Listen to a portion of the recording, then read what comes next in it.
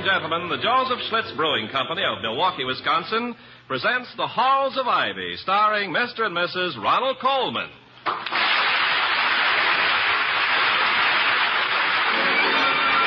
I was curious. I tasted it. Now I know why Schlitz is the largest selling beer in America. No wonder it's the beer that made Milwaukee famous. If you like good beer, you'll find it pays to be curious and learn about Schlitz for yourself. And now, The Halls of Ivy. Of ivy that surround us here today, and we will not forget, though we be far, far away. Welcome once more to Ivy. Ivy College, that is, in the town of Ivy, USA. It's an exceptionally warm, lazy, hazy Saturday morning, and most of the college staff members who live on Faculty Row are using the sun and their free time to excellent advantage. Professor Quincannon is trimming a hedge. Professor Warren is transplanting some flowering quince. Professor Heaslip is weeding his lawn. And Dr. William Todhunter Hall, Ivy's president, is upstairs in his bedroom, asleep. Now his English ex-actress wife, Victoria, cautiously enters the room. Toddy? Toddy? What? You awake? No. But you just answered me. What did I say? You said you weren't awake. You may consider that statement as absolutely correct. I'm not awake. Then what were you lying there giggling for? I've just been deprived of what might have been a most interesting dream. Oh? Well, what was your dream? Well, it's a personal question, I know, but you were smiling so contentedly just before you woke up that I was a little suspicious. Your suspicions are completely justified, my dear. As I remember, I was standing on a verdant hillside, basking in the warmth of the sun, when I glanced up and saw a bewitching, provocative maid with flaxen hair advancing towards me with an armful of flux. The brazen hussy. What happened then? Then disaster. I was awakened. It's a good thing. I will not tolerate my husband dreaming of other women. Other women? Why, Vicky, my darling, the maid in my dream was you. And what a delightful picture you made. And that flux. Where did you get that flux? Where did I get that flaxen hair? That's Dr. Hall is the question. Which I refuse to answer on the grounds that it is unfair, unethical, and because I have no answer. Now, why do you come stealing into my room to rob me of my slumber, my flower? Well, don't you remember? It's D-Day. Vicky, it is not D-Day. That was yesterday. Yeah, I know. But you have a big red ring around today's date. And right below it is written, remember, another D-Day. Start early. I made that notation? But it's in your handwriting. Well, it must be a forgery. That start early phrase is completely out of character for me. I don't like to start things early. I temporize, delay, fidget, procrastinate, and then do things in a rush at the last minute, muttering that I work best under pressure. Which I don't, of course. What time is it? Oh, it's almost 9. D-Day. Dedication Day? Victoria, is there any special function going on at the college today? One that I might have forgotten? No, dear, I'm quite sure there isn't. Well, there's no point in worrying about it. Well, it probably didn't mean anything. D-Day. When's my next appointment with the dentist? Next week. That's good. How's the weather? It couldn't be more perfect. Yeah, which reminds me, Mr. Weatherby called. He asked if he could drop by a little later this morning. Weatherby? Yeah. I told him you'd be delighted to see him. Well, that was a gross untruth. I'll see him, but I refuse to be delighted. Did he happen to say who he is and what he wants? Yeah, he's the father of Philip Weatherby, one of the students. He's up here visiting his son, and I think he just wants to see you. All right, Vicky, I think I'll have breakfast. Well, good. It's much too nice a day to sleep. That is a fallacy. There is no day so nice that sleep isn't nicer. Yes, today I shall take mine ease in mine inn, to quote loosely from Shakespeare, who must be quite used to it by now. As of now, I have completely amputated ambition from my schedule. D-Day. The doctor declines to disturb his day with drudgery.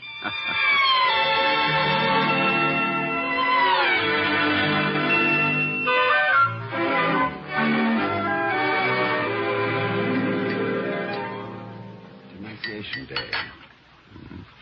Doomsday. Dog Day. Victoria, I am completely baffled. I have delved into every possible combination of words that start with D and go with day. Oh, Toddy, forget it. I thought you weren't going to worry over that notation. Oh, I'm not worried. I'm curious.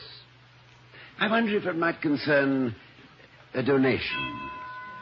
Well, isn't it early for callers? It's probably Mr. Weatherby. If it is, do you want to see him alone? Oh, good heavens, no. I don't want to see him at all. But if I must, Oh, dear. I'll show him in. Let me see. Derby Day. Diabolic Day. Democrats Day. Yes, Mr. Weatherby. How do you do, sir? It's a pleasure. Will you have some coffee? No, thanks. I'm a farmer, Mrs. Hall. Early to rise, early to eat. I hope this isn't too early to call. No, indeed, Mr. Weatherby. I am an early riser myself. I wanted to speak to you about my son, if you can spare me the time. Plenty of time, Mr. Weatherby. Come into my study. We'll be more comfortable there.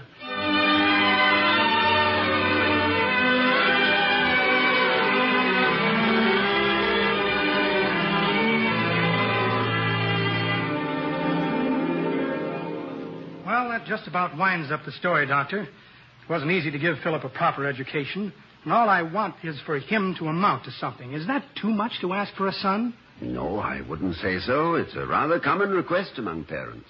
As far as I'm concerned, Doctor, it's more than a request. It's a demand. Philip has a good mind, and I won't allow him to let it rot while he breaks his back on a farm. Well, some fairly agile-minded men have been farmers. Abraham Lincoln, for instance.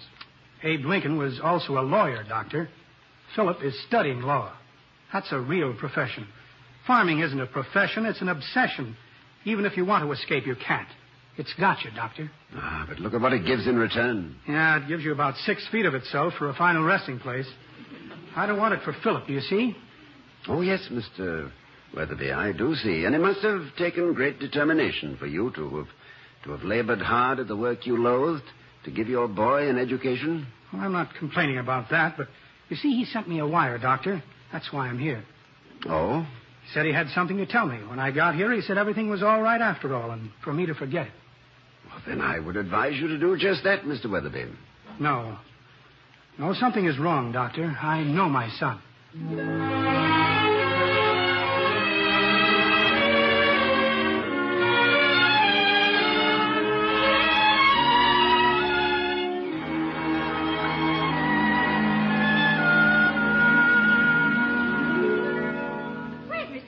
I didn't hear him go. Yes, he asked me to say goodbye to you, darling, which I will now do with a kiss, thereby exceeding my instructions quite agreeably. There. Well, thank you, Mr. Weatherby. Vicky, do you know Philip Weatherby? Has he ever been here at the house? Not that I know of. Why? Now, something is evidently troubling the boy, and his father can't get at the bottom of it. I told him I would see Philip and, if possible, ferret out the difficulty. Will you remind me Monday? I'll make a note of it now. As this is D-Day, we'll make Monday W Day for Weatherby. That's right. You know, Victoria, sometimes it frightens me when I think of the sacrifices parents make to put their young through school. Now, this man digs down in the soil. He... Vicky. What is it? The soil. That's it. How could I have forgotten? Today is D-Day. Dahlia Day. Today is the day I plant my dahlia bulbs. Oh. You? Of course, me. Dahlia Day is an old custom in the Hall family. It dates way back to last year. Now, let me see. I believe the bulbs are down in the cellar. I thought you were going to rest today. My dear Victoria, the good fresh air, the thud of spade against sod, the pungent odor of newly turned earth. These things all provide their own form of relaxation. A likely story. Ah, yes, it does a man good to work outdoors. It gives him a chance to breathe, to develop muscles. To develop backache. It takes a great deal of time and care to do this job right. No half measures. No cutting corners. That's right, no cutting. Oh, Now what? young Weatherby, I just remembered who he is. Philip Weatherby cut his last class yesterday. Monday, he's going to be expelled. Oh, no. Yes. Apparently, Farmer Weatherby has just had a crop failure.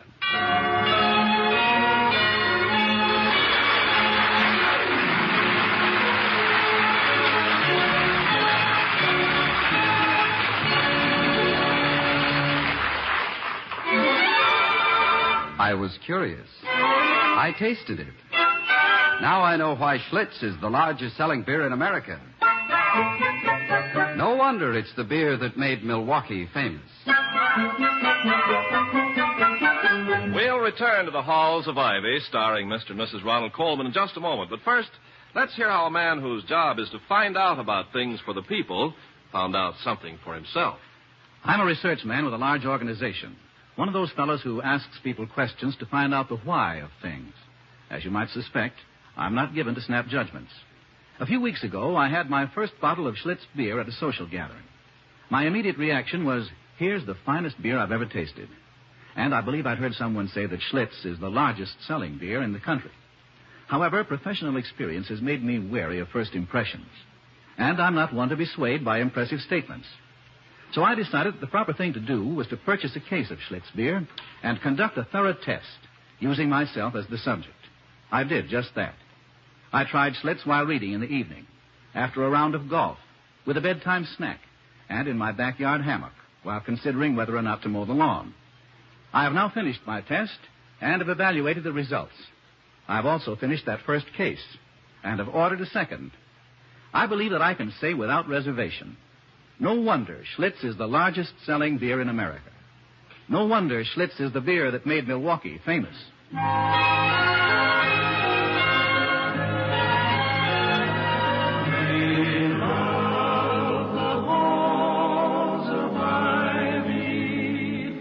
That surround us here today. And now, back to Ivy, where we find Dr. and Mrs. Hall out in their own backyard, busily engaged in affairs of the soil. There. That should be enough for the trowel. Now, Vicky, do you have a ruler? You don't need one, Doctor. You're every inch a gardener. But here you are. Thank you. Don't be facetious, young lady. It's serious business. We dahlia growers take a great deal of pride in our work. Dahlia growing is a man's hobby. A woman just doesn't understand the... Maybe not. But a woman's hobby is man, especially when that man is her husband. And most especially when he's been kneeling on the damp ground for over an hour in an attitude of prayer, which will probably be answered with arthritis, rheumatism, housemaid's knee. Vicky, please, Well, please. Just why have you been poring over that hole? This hole, as you call it, is the aperture where the tuber rests. It should be no more, no less than 6 inches deep. Now, let's see by actual measurements just how closely I hit it. I'll take that ruler, and we'll just... Toddy, you did it. That hole is exactly 6 inches. Oh, my dear, it was nothing. It merely takes a practiced eye, a steady hand, and a trowel with a 6-inch blade. I'm proud of you. That's quite a trick. Oh, no. The trick is to repeat this gargantuan feat at several properly spaced intervals. Do you mean you've got to dig some more? Oh, certainly. This gaping earth wound is only sufficiently large for one tuber. I have 4 dozen. Vicky, You do like them, don't you? Dahlias? Well, William, I'm beginning to realize that this may well ruin what has been a perfect marriage. But I'm afraid that if one came up and threw itself at my feet, I couldn't call it by name. You mean that you're not familiar with this beautiful flower? To put it briefly, Doctor, yes, I'm not. Well, despite the fact that you've just committed a grammatical outrage by using a positive with a negative... Oh, should I have said yes, I am, not? You're only making it worse, my darling. Yeah, well, let's talk about dahlias. Well, there are several thousand varieties to choose from. They grow in size from dwarfs to giant 6-footers. They get impatient to take root at the first sign of maturity. They are heavy feeders and not the least bit fussy about the soil. Say, that's pretty good, Doctor.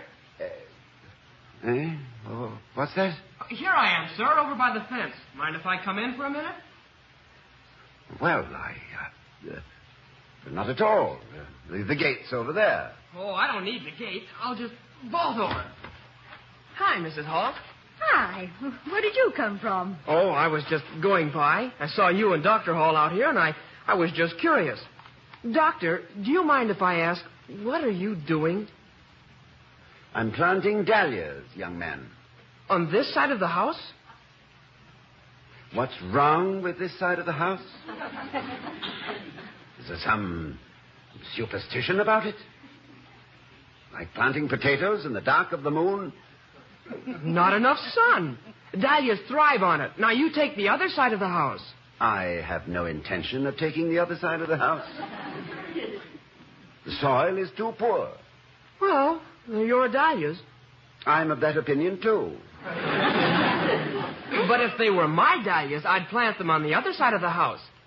Indeed. If the soil isn't so good, you can fix that in a hurry. I can I?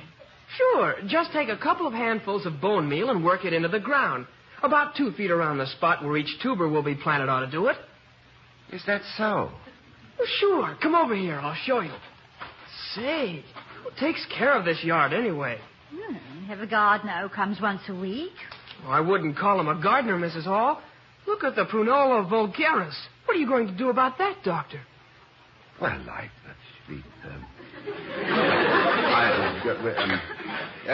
Victoria, suppose you tell the young man what we are going to do about the Prunella vulgaris.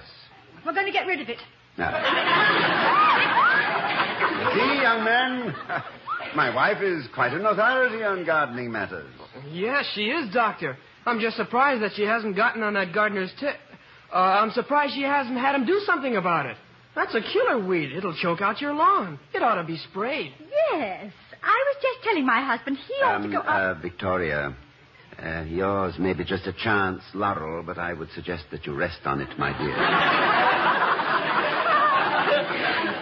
Maybe you're right. I think I will. Have you any more suggestions, young man? Well, No, I guess I've made too many already. Oh, not at all. You've been most helpful. You appear to know a great deal about all this. Oh, I dabble around in it. I take care of a few yards in town. It gives me a chance to get my hands in the dirt. I like to make things grow. Someday I'd like to have my own farm. Oh, not a big one, just enough land to grow some fruit, maybe some vegetables. Are you in the School of Agriculture, Mr. Weatherby, Mrs. Hall. Philip Weatherby. No, not agriculture. I was in the School of Law.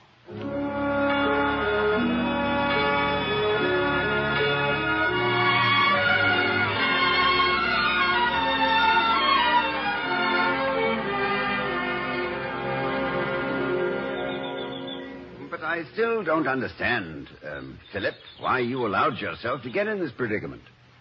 If you had discussed the matter with your faculty advisor, he could have approached your father. This situation could have been helped. I don't think so, Dr. Hall. Here, let's sit down in the shade while Mrs. Hall is getting us something to drink. Yes, much better.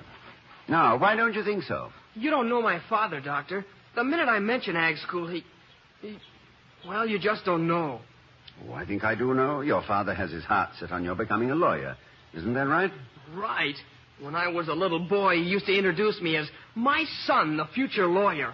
All my life, I've heard nothing but law. Well, he seemed to me to be a very sensible man. Do you know my dad, Dr. Hall? Yes, I do. He was here earlier today. He came because he was worried about you. Yes, sir, I know. How did he take the news? What news? About my getting the boot. Expelled. Oh, I would have told him myself, but I didn't have the nerve. Philip, I didn't tell your father. You didn't? Why not, Doctor? He'll have to know. Well, frankly, at the time he was here, the fact had slipped my mind. And, to be perfectly honest, I'm glad of it. You are? Yes, I think I see a way to solve this problem. If you're willing to take an entrance examination. To get back in law? No, thank you, Doctor. No, not in law. In the School of Agriculture. Are you willing? Am I? Oh, brother. In a sense, it would mean starting over. Do you think I mind that, Dr. Hall? Why, I... Oh, what's the use? It won't work. If I studied to be a farmer, it would kill my father. Well, perhaps I can do something, Philip, to persuade him. At any rate, I'll do my best. I'll call him right now.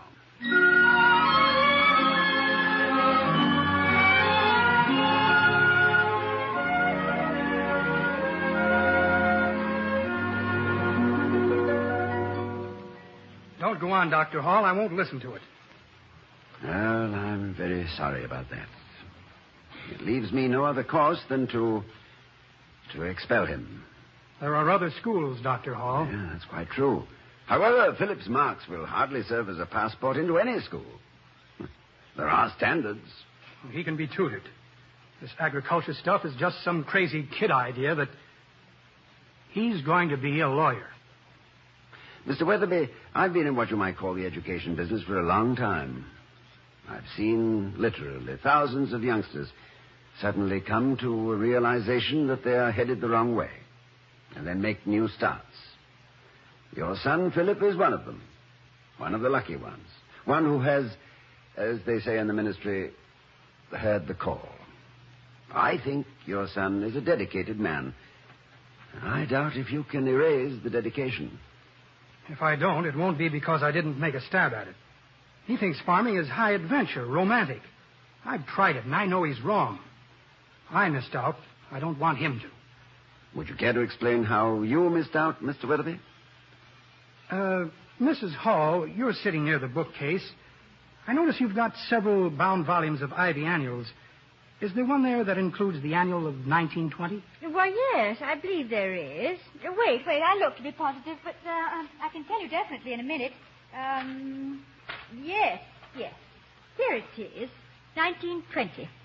Do you mind turning to page 263? Not at all. There. I got it. Those snapshots were taken in my freshman year at Ivy. Look down at the bottom of the page, Mrs. Hall, at the middle snapshot. Would you mind reading the caption under the picture? Let me see. Here. It says, Weatherby is more fun than Tom Sawyer, but we doubt that he'll ever be a lawyer. Well, I didn't realize. You won't find my picture among the graduates. During my sophomore year, I left school by academic request. Mr. Weatherby, surely you're not going to force your son into a profession he despises simply because you made a mistake. Dr. Hall, just because Philip has been wasting his time. You have been wasting Philip's time, Mr. Weatherby. It's the same thing as if my father had forced me to be a veterinarian simply because he had always wanted to be one. Now you're being ridiculous, Doctor. I can't imagine you as anything but a professor or a college president. Can't you?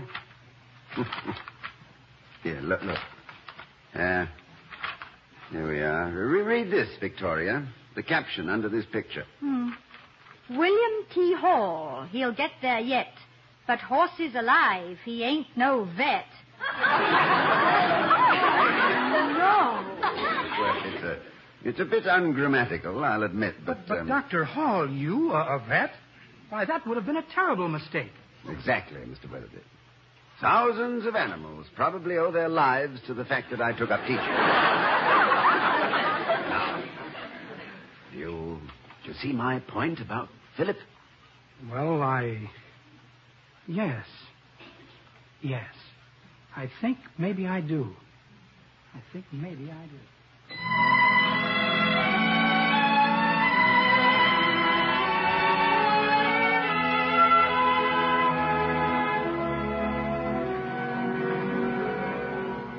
Tardy, you haven't been out of that chair all evening. You feeling all right?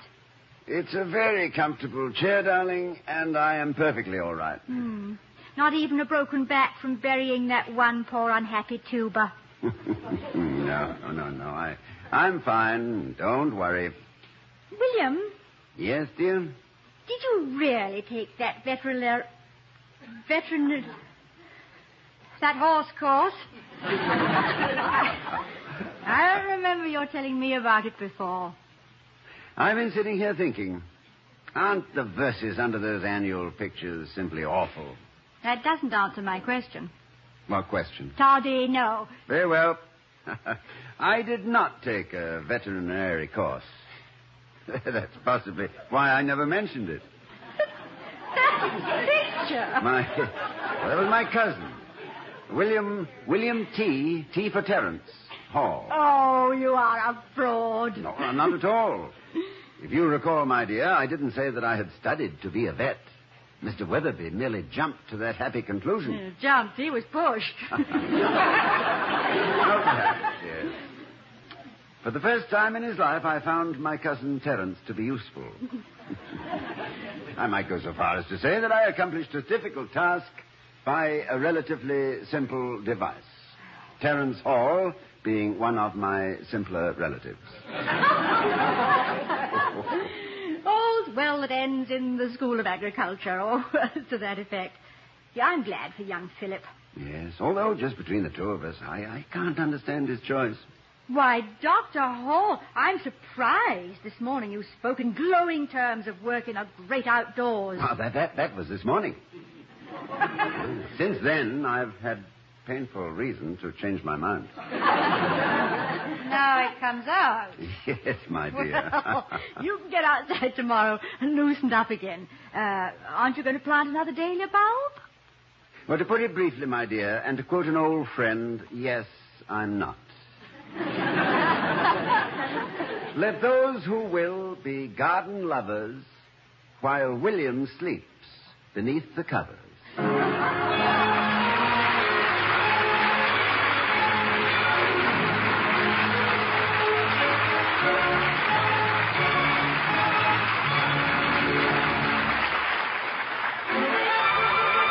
I was curious. I tasted it. Now I know why Schlitz is the largest selling beer in America. No wonder it's the beer that made Milwaukee famous. And here again are Mr. and Mrs. Ronald Coleman. Good night, everyone. Good night.